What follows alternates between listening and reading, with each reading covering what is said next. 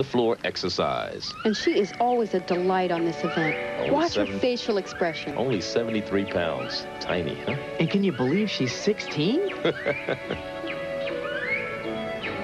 She's a reigning world champion on this event.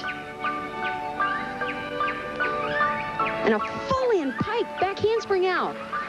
What a difficult pass. That's amazing because you really don't see him tumble out of a full-in very often. It's hard enough to do it, much less tumble out of it. But look at the expression. I mean, she really looks like she's having fun. That same kind of pixie style reminds me of Olga Korbut 14 years ago. Can you believe it was 14 years ago? Double twist, punch front. She's tumbling out of it. Full twisting dive. I can't believe it. Super routine, huh? You know, we saw her do that tumbling pass back and forth across the diagonal in November at the World Championships in Montreal, and we couldn't believe it. She has such a wonderful balance between the dance and the tumbling. It's like a complete performance.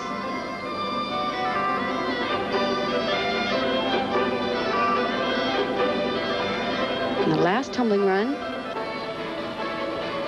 And a double pike, little short on the landing. Not a major deduction. Beautiful. Oh, it's just delightful. Oksana Omelianchik, Soviet Union, 16 years of age.